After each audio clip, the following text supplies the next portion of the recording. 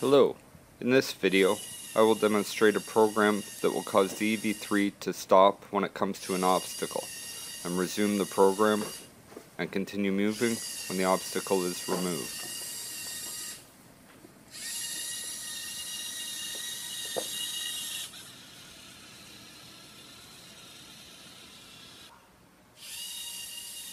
First I will demonstrate the main program, which has the EV3 travel in a straight line. It then performs a 180-degree turn and returns to where it started.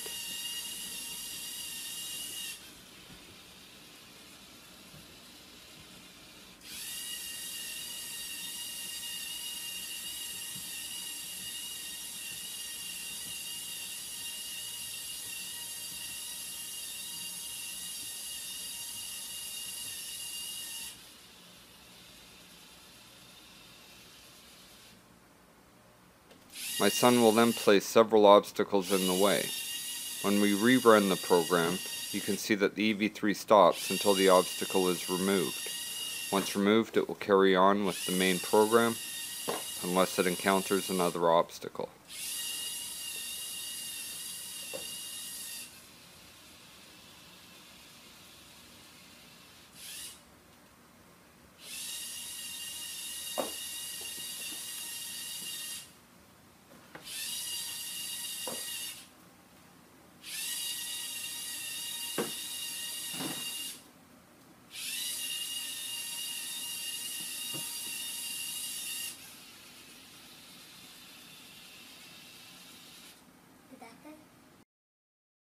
The program was created using Lego Mindstorms Home Edition. Once again, I've probably made this more complicated than it needs to be. I've tried to create sets of blocks that I can drop in to have the EV3 go in a straight line or turn and change the distance or angle just by changing variables. I have blocks containing all of the variables at the top. The drive blocks control the speed of the large motors. Unfortunately, I've discovered that I seem to have a lazy motor, which throws off everything. I have ordered a new motor. I hope this will help. The distance controls the number of rotations of the large motors. The L-turn and R-turn variables control the number of rotations the large motors have to turn the EV3 45, 90, 180, or 360 degrees. Next I have the program blocks. I have called one straight line and one called R-turn.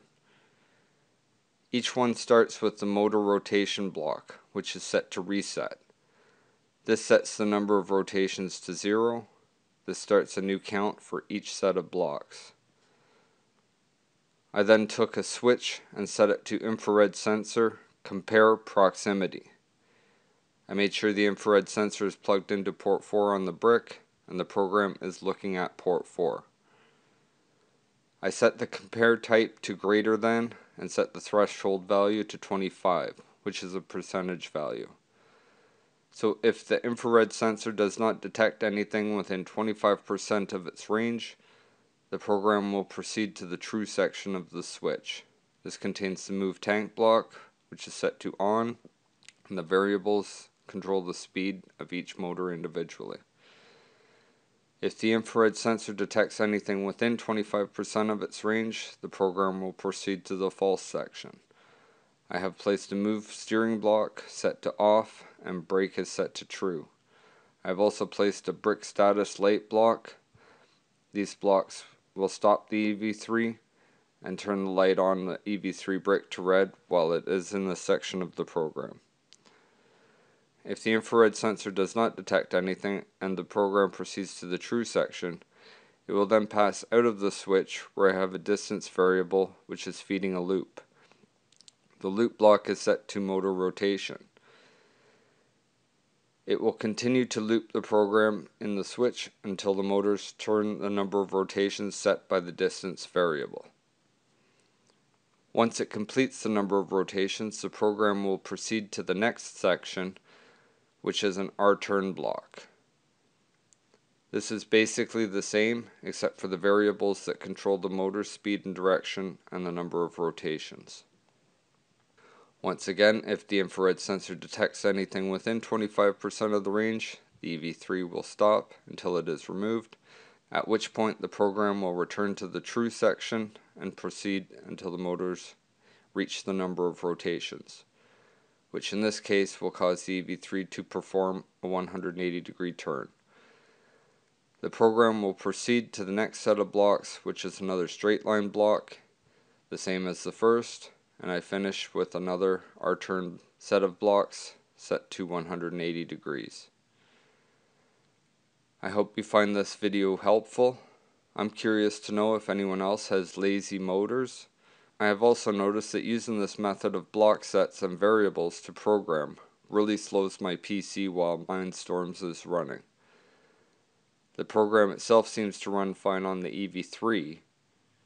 I am assuming that is the graphical user interface that bogs down my PC. Check out my website at av11.com/EV3. Please like and subscribe for more videos. Please leave tips and suggestions for other users in the comment section below. Thank you.